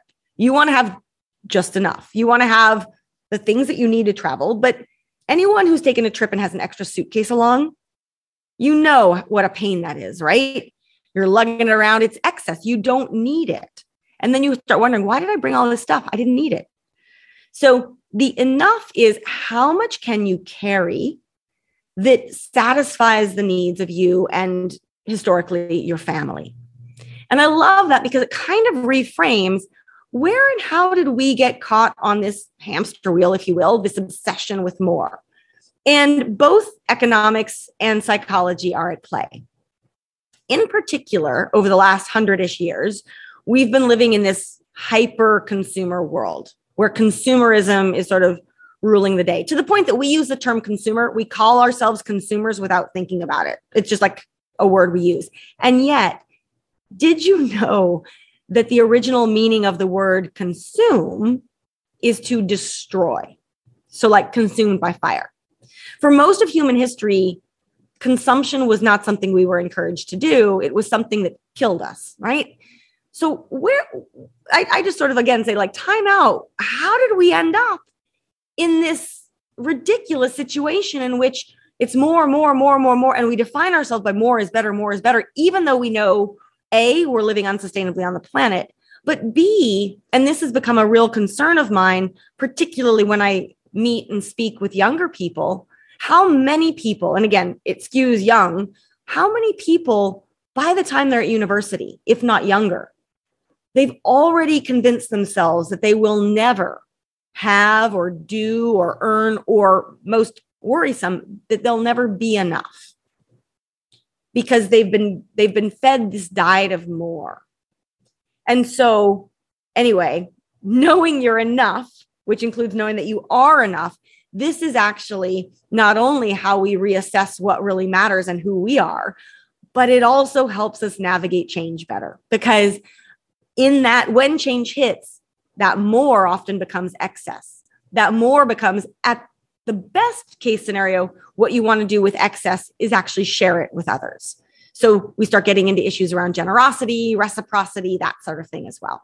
Again, so important. Again, you mentioned about the influence of young people, but even as a parent, not to be passing on the measurement of the old world to your children, and the language we use. And this is where I think all the superpowers work together also, but the scripting, the re-scripting.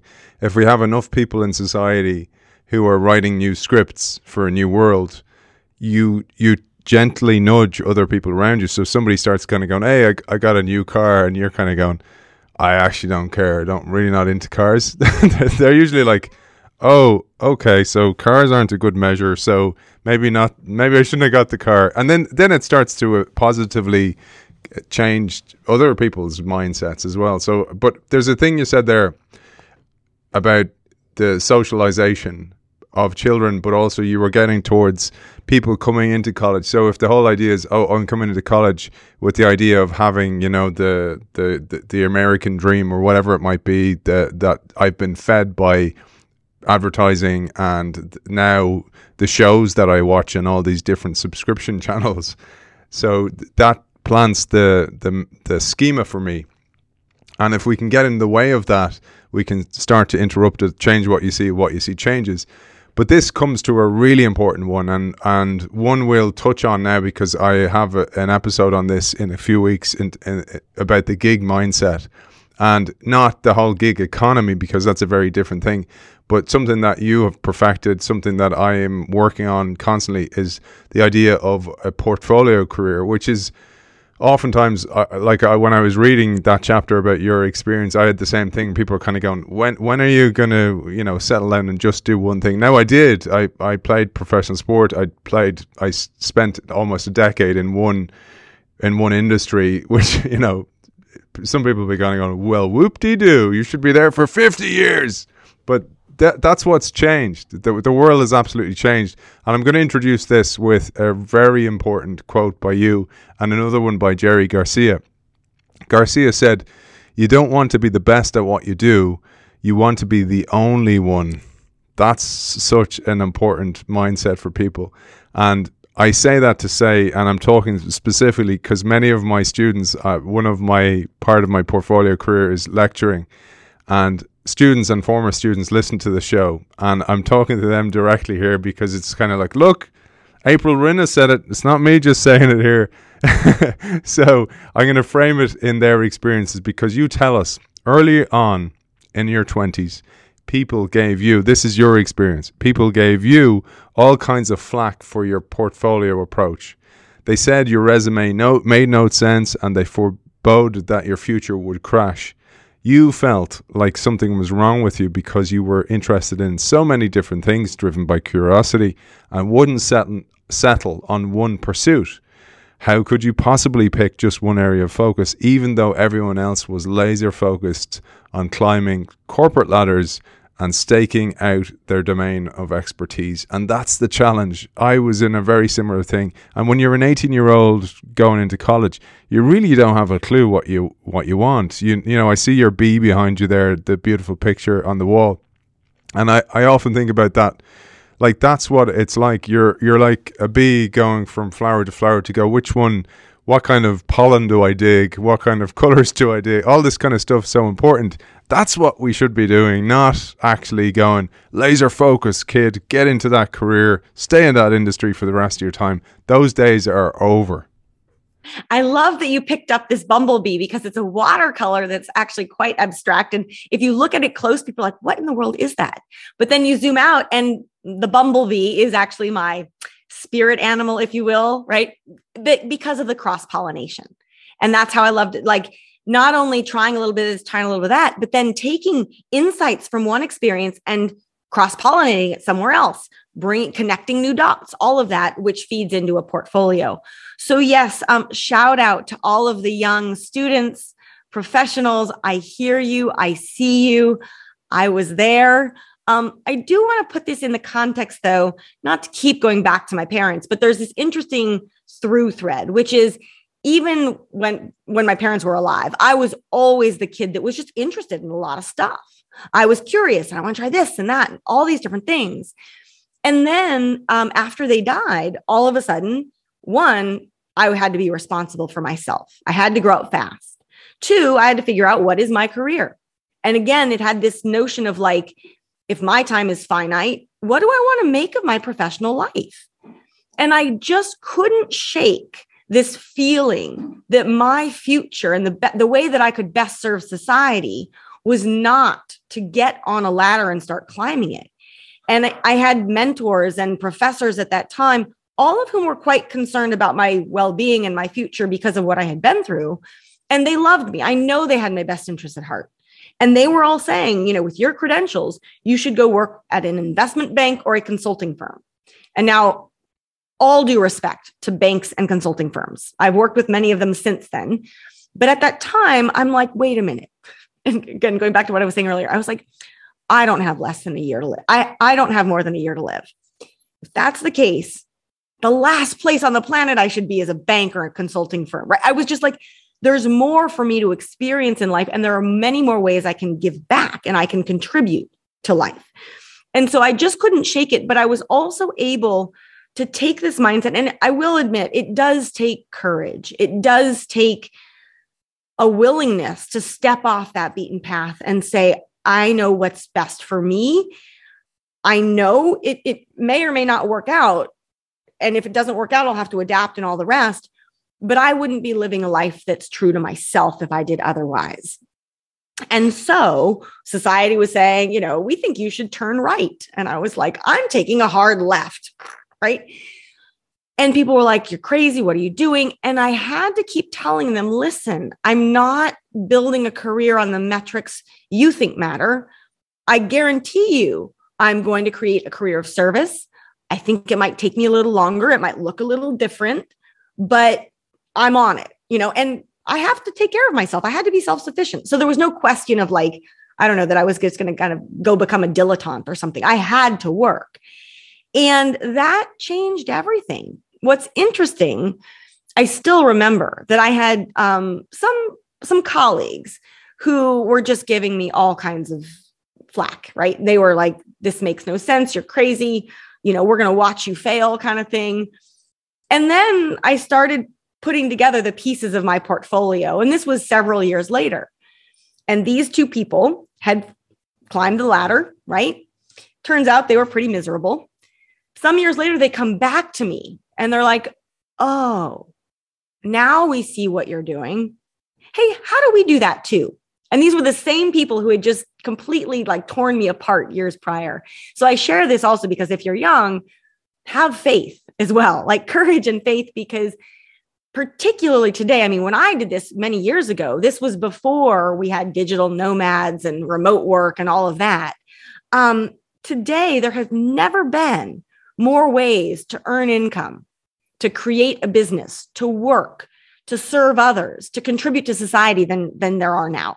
And that definitely includes traditional jobs. So I'm not knocking those in any way, shape, or form. And having a job that teaches you skills and allows you to be part of a big organization, there are benefits in that. And I find that the more experience people have, the more they want to be able to create and curate their own portfolio, their own professional future. And it sets you up well to do that as well. Yeah, and that word you said there is so important, curate. Like that's what we're doing. We're curating back to your bee, you're curating which flowers actually resonate with me, which ones can provide me an income. Those kind of things become so important. I'd love to spend more time on portfolio career. You spend a lot of time on there and you pose lots of great questions for ourselves. But one thing that's important before we move on to the seventh seventh skill is how education needs to change, because again, if you talk about scripts, the educational script is not fitting for a portfolio career approach. It tends to keep people in their swim lane, and we want people to be able to experience the full ocean. And I think there is, and this is where the last 2 years, again, this all predates the last 2 years, but the last 2 years have been a huge catalyst for education systems, plural, across the board to recognize just how much of a disconnect there is. I have been doing some work with universities, but in particular, the career services centers, right? The ones that are tasked. So we can look at how do we need to upgrade curriculum and what's taught in the classroom. But at the end of the day, especially at the university level, what's their goal? Place students in jobs. So again, they're looking at jobs. They're looking at the straight path. And it's been really interesting. They realize that if they can't meet that metric, which again is working for fewer and fewer students, meeting fewer and fewer goals, then they have a different kind of existential crisis, right? So they get it, but it is going to take time. Some career services centers, I find this really interesting. Very few of them, if any, they don't have like a portfolio career approach or module or offering or anything like that. But many career services centers are rebranding themselves as life design centers, which is interesting because it's at least a nod to there's something more than just getting a job and getting on that, that treadmill. There is a much bigger, I mean, again, as with all of these, I feel like we could spend the rest of our time just on this. There's a bigger conversation around, I do not believe actually that 10 years from now, a 4-year college degree, or 3 years in some countries, right? But that a college degree, it's going to be one of many options to define and spur your entry into the workforce. But it's not going to be the kind of gold star, gold standard credential that it is today. It's useful. But what we're learning now, there are so many ways to learn skills and to launch businesses and to do things. So I bring this up because it's all very, very messy, but I see messy as good. Educational institutions, though, it's those that actually are willing to be the real innovators and try radically different things, experiment, innovate, offer students the ability. I mean, I think of, my hope is that down the road, all educational institutions will start talking about careers as portfolios and start helping students create and curate their portfolios even before they graduate. Because one of the things I love to bring up here is that every single person, so if you're listening and you're 15 or you're 50, every person on the planet already has a portfolio. You may not realize it. It doesn't require that you've worked and earned income. Everybody has a portfolio of skills, of capabilities, of things they can offer. Your portfolio is far more than your resume. Also, unlike a job, and this is where there's a sort of a dose of reality, any job, even if you love your job, even if you're really good at your job, if someone else gave you that job, it can always be taken away. And I think that, not just Great Resignation, but in general, that's what's making a lot of people really nervous about the future of work. I've got this career, I'm climbing my way up the ladder, but actually the whole thing could change tomorrow. That's very scary for a lot of people. And what I like to remind them is, so long as a job is given to you, it can be taken away. I hate to say that, but it's the truth. Your portfolio is yours. You're responsible for it. You create it, you curate it, but no one can ever take it away from you. Now, that doesn't mean you don't have to adapt and try new things. And I'm, 30 years in, I'm still layering and adding things to my portfolio every day, just as you are, right, Aidan? And yet, no one can take it away from you. It's always yours. And it's yours to offer to others and, serve them in more ways as well. Back to the cross-pollinating and whatnot. As you build and curate your portfolio, you discover new ways to combine what's in it, which leads to new offerings, new insights, etc. Again, to your cross-pollination, when I was growing up, one of the joys I had, a nice early memory, childhood memory, was my parents had a garden centre, and we used to, my nana, my granny, used to create these beautiful bouquets of flowers and sell them for people for, weddings and stuff like that or whatever. And when you were talking about the curation, I thought about the bouquet, and I was like, because sometimes there'd be, she'd put in a flower and it wouldn't be great, and she'd go, oh, I'm going to have to remove this one and put in a different one. And they'd create wreaths for funerals, etc. And that's what I thought of. That's the image that came to mind when I thought about the curation of a bouquet of skill sets, and that some of those skill sets need to be let go of because they're no longer relevant, but the remnants are still relevant. I think that's really important as well, as the remnants of those skills, because sometimes they won't work out the way you'd hoped, but that's also got its lesson. It's like, well, you don't really like this and you wouldn't have pursued it because you're not that curious about it. So that's such an important thing. There's 2 more superpowers. Can I add one? Please, I've got to do. chime in here because there's just 2 very quick things. I love that you bring up the bouquets and the flowers. I've had people think about, so I say portfolio, and there are different kinds of portfolios, right? An artist has a portfolio, an investor has a portfolio. We talk about the ladder. I've had people say, no, my career is more like a jungle gym where I'm climbing over and around it, or it's not a ladder, it's a lattice. I've used the analogy of a flower. I love that. But a flower that continues to bloom year after year after year and gets bigger, I might actually have to use the bouquet one now as well. Please, we'll take it. But it's so good. And so I bring that up also because people like different analogies. They like different concepts in their head. And I'm like, okay, try jungle gym, try bouquet, try, artist's portfolio, try investment portfolio, try on different clothes and see what fits you best. Yeah. So awesome. Awesome. Well, great. And it works well with the bee as well, because the bee tests out the flower. That's totally. Really cool. And by the way, I don't know, do you know about the waggle dance from the bee kingdom? Do you know about that? Is this, you're saying the dance that the bees do? Yeah. The innovation dance. No. Yeah. I don't know that. Yeah. I was only saying this to my kid the other day. That's why I mentioned it to you, is that in any population of animals or any kingdom, there's a different type of personality that does a different role. So if you were to drop a piece of apple into a room full of ants, only about 80% would go to the piece of information, which is the apple, and check it out. The rest, some would go and check out, what if there's strawberries around here? And others would go still and go, well, actually, I better not go near it in case it's poisoned, because then the whole species dies. But in the bee kingdom, they have these bees that will go and investigate unknown territories. And of course, the way they communicate that is through dance. And they'll do this dance called the waggle dance, which is, look, hey, I found some really interesting stuff over here. You got to check it out. And then that communicates to everyone else. And then they come along and explore it again. So I thought it worked well with your bee. I love this. I'm constantly collecting examples of flux, right? Or ways in which this actually shows up in nature. In the workplace, you name it. So you've just added actually 2 examples, the bouquet and the waggle dance. Thank you. Pleasure. You inspired me. So let's get on to that.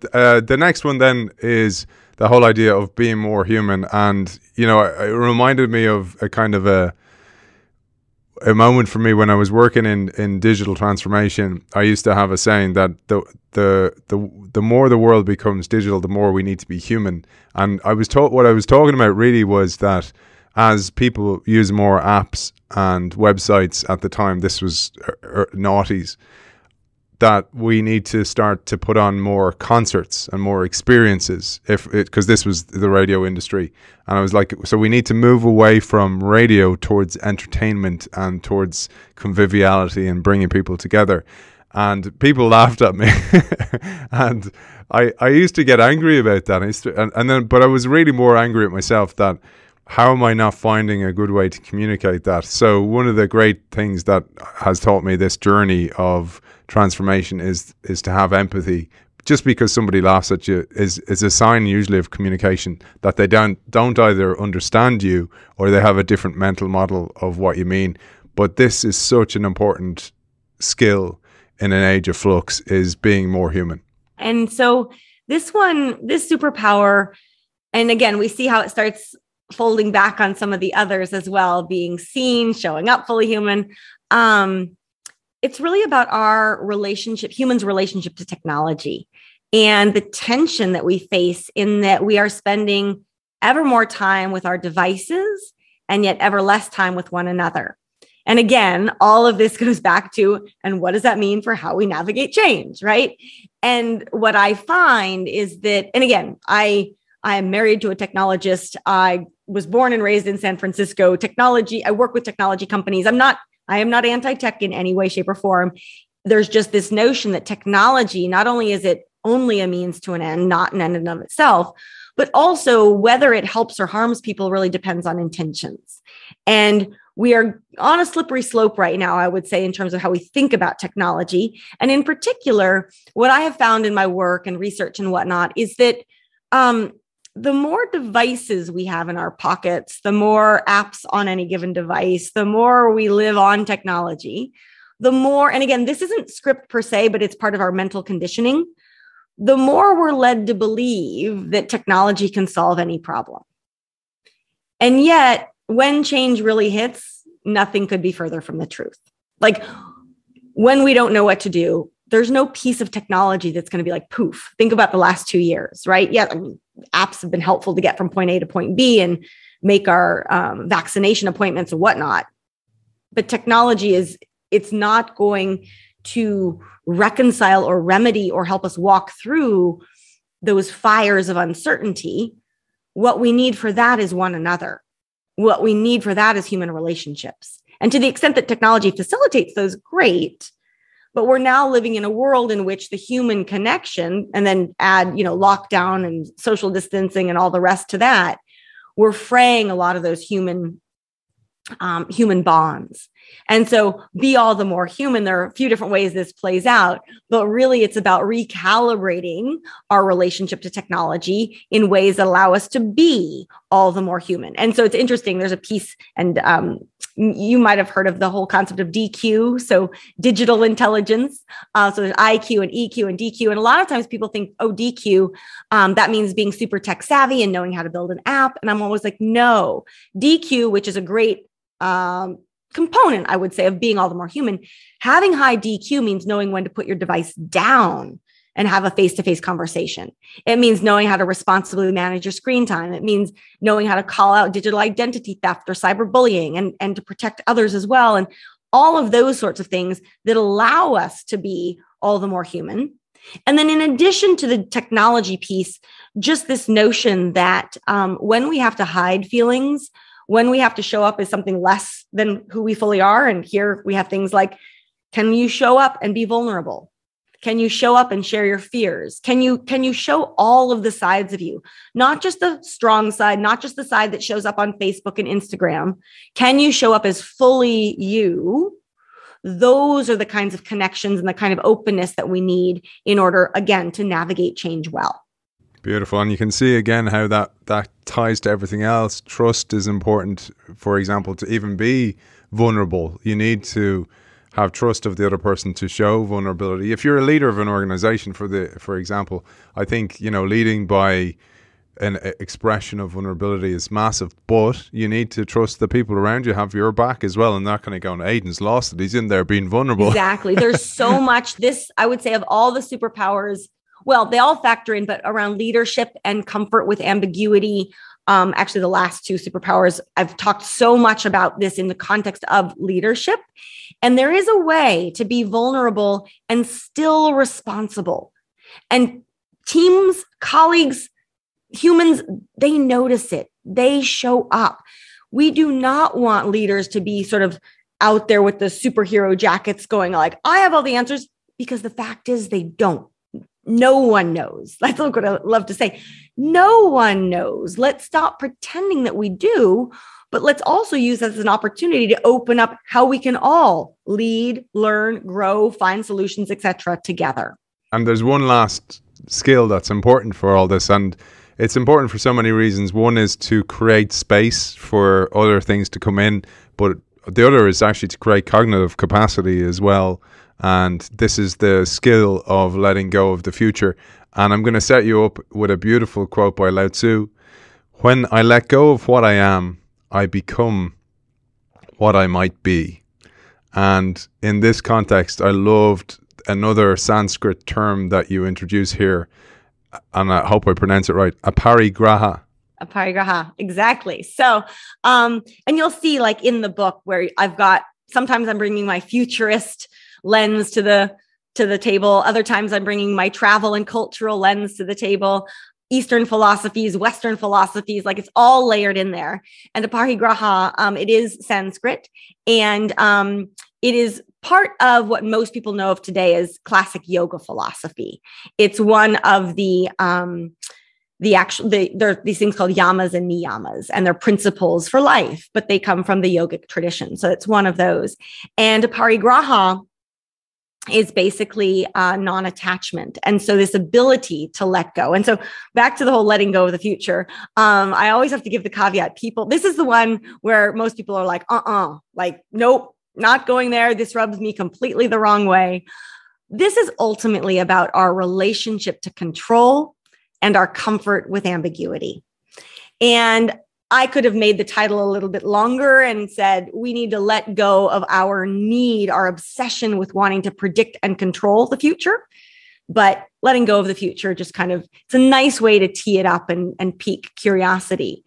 It's actually a really empowering, uplifting message, though, because what I'm trying to say is we as humans collectively are so, pardon my speech, hell-bent on needing to know what's going to happen, needing to predict the future as if there's one future that could play out, needing to control the outcomes, all of this sort of stuff.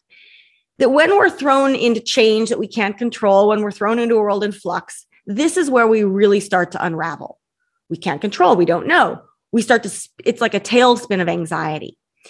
And yet, when you're able to learn how to let go of those things you can't control, not only, to your point, do you open up space and breathe oxygen into other possible futures that could emerge, you actually find it's really empowering because you start to realize that what you were after, this notion of like, I need to control and predict the future, it was just an illusion of control. It's all been an illusion because the fact is neither you nor I nor anyone has ever been able to predict the future. We can only predict or control how we respond, right? We've probably heard that. Neither you nor I nor anyone can predict the outcome or control one singular outcome, but we can control whether and how we contribute to an outcome we'd like to see. And so being able to let go of the future allows you to actually imagine new possibles, different possibles, new futures, and so forth. So, it's there's a bit of a head fake here. Each one of the superpowers, I would say, is counterintuitive in some way. What I'm saying is that by knowing how to let go of the future, you actually are able to play a much more proactive role in the different possible futures that could come about and your role in them and setting yourself up for success. Beautiful, and a wonderful way to start wrapping things up. I have a final quote, April, that I'm going to share, which is my sign off today, but I'd love you to finish today's show. Before I give that quote, and before you give your final message to our audience, where can people find you? You have a lot of resources from the book as well that are available as well for people who've bought the book. Where can they find all about your keynotes, your workshops, etc.? Absolutely. Thank you for asking. So for all things Flux, go to fluxmindset.com. That's the book, lots more resources, articles, you name it. I do also maintain aprilrinne.com. That is more my personal site, but didn't come up on our conversation today. It usually does in terms of see what's invisible. I do handstands, and so you can find my handstands on aprilrinne.com. But I would say start with fluxmindset.com. And thank you again for having me. My final quote is as follows. Life will give you plenty of opportunities to practice opening your Flux mindset and developing your Flux superpowers. Don't overthink things. Start with whatever change-related challenge is facing you at the moment. And no matter what, remember, these aren't skills just for today or just this year or just the issue that flipped your world upside down yesterday. These are superpowers you can harness forever. Remember, I have a copy up for grabs. Just sign up to the innovationshow.io newsletter and you will be in with a chance to win a copy of this beautiful book. I love the colors, by the way, April, as well. The beautiful, the choice of the color for Flux is great. Very stands out and pops. And it's been an absolute pleasure talking to you. I'm going to hand to you to close today's show. Thank you very much. Thank you so much, Aidan. It has been a joy. Yes, I love my cover designer.